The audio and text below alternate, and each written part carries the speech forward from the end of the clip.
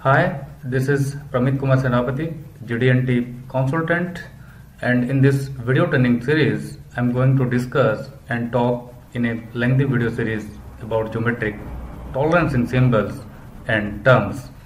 So what I have done is I have splitted this whole lengthy video training series into more than 10 small videos so that you can easily watch inside my video channel and search by using the terms and understand the terms and conditions how I have explained, and you can utilize that and apply that over your parts and assembly. So let me start with the goals and objectives. So we'll understand 8 key terms and how they affect the interpretation of a drawing through GD&T, and also we'll be discussing about modifiers like MMC, LMC and RFS and many others, and also symbols that we are going to use inside the geometric tolerance. Let us discuss about features.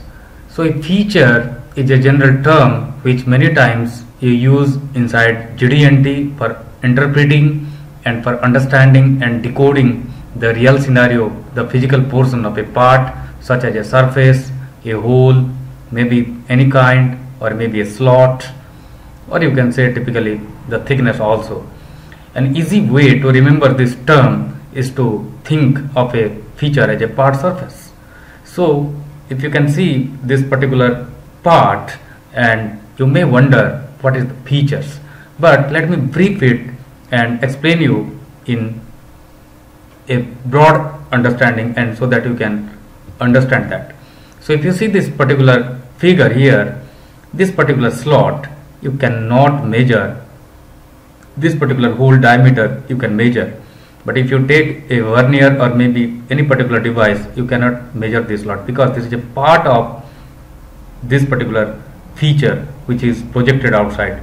But this particular internal diameter, this you can measure, as well as this length of this particular hub you can also measure, this thickness also you can measure, but you can measure this by interpreting different dimensions, but this is not a feature. Let me explain you in a better way. So if you see this particular figure, this particular diameter you can measure, because this is a external feature.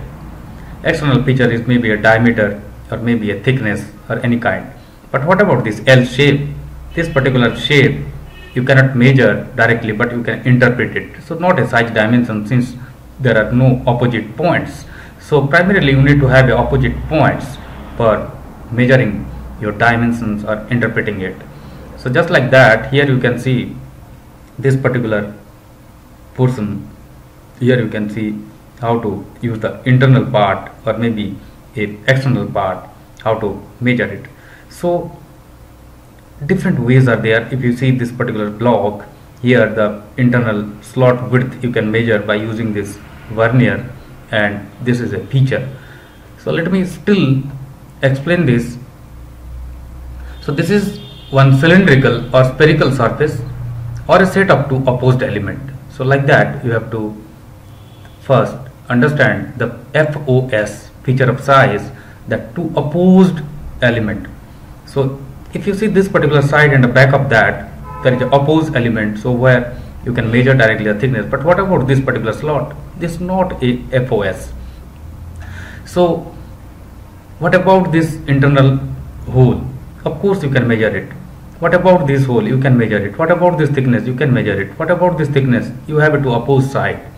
Maybe the parallel surface, or maybe you can say set of two opposed element, maybe surfaces, or maybe a spherical surface, or maybe a cylindrical surface. So feature of size are features which do have diameter or thickness. They may be cylinders such as shafts, hole. They may also have slots in a rectangular format, or maybe two opposed surface, that is flat parts, where two parallel flat surfaces are considered to form a single feature. So feature of size is primarily driven by interpreting in this way.